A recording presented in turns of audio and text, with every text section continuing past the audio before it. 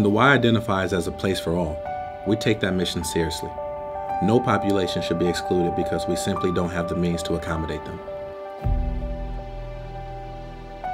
When we look at segments of our population that are often underserved, I'm drawn to the 10 to 12% of the American population with an ADA recognized diagnosis that substantially limits one or more major life activity.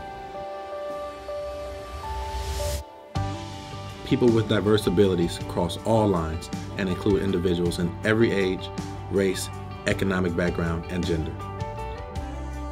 This population is significant and deserves to be welcomed and accommodated the same as any other population. When people feel welcomed, they will self-identify and express their needs. When we ask, what can we do to help you enjoy the Y? Will you need help from us? This non-judgmental accepting approach will draw people to our community for whatever help they need. How do you create this attitude?